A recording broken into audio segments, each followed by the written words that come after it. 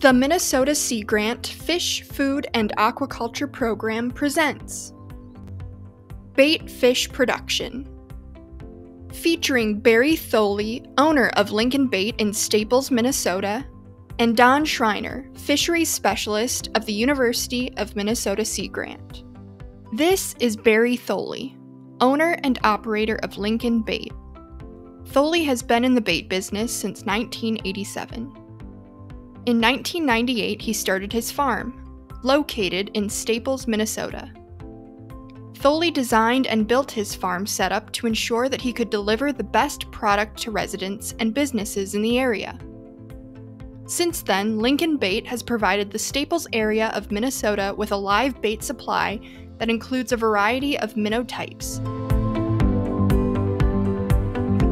Can you give us just a little bit of an overview before we get into some specific questions about how you do your bait industry, how you capture them, whether you're growing them on site, so our audience has a kind of a feel for where we're going here?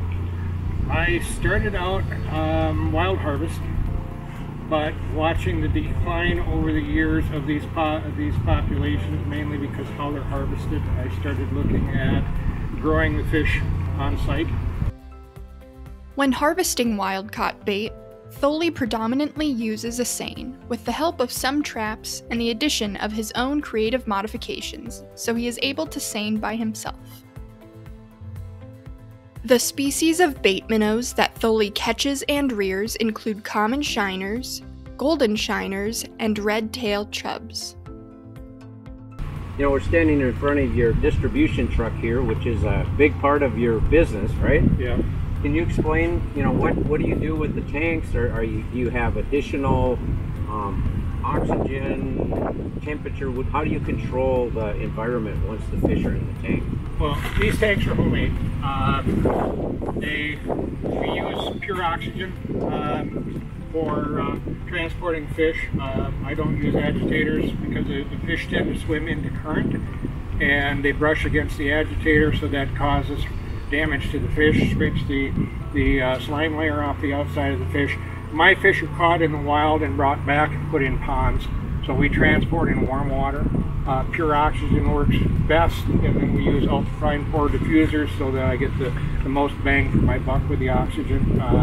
We use less oxygen than most people do because we have smaller bubble size and better diffusion into the water.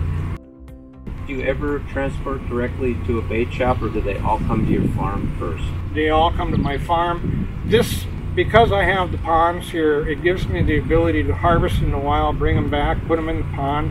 I have feed that I can keep the fish fed, and then I can sell them as needed, when I need it, when the market demands it. The advice I give other people: start small, work your way in, use your profits to drive your business. If you have to work outside, do so. I don't regret what I'm doing. There's a benefit to it, not only to me, but to society.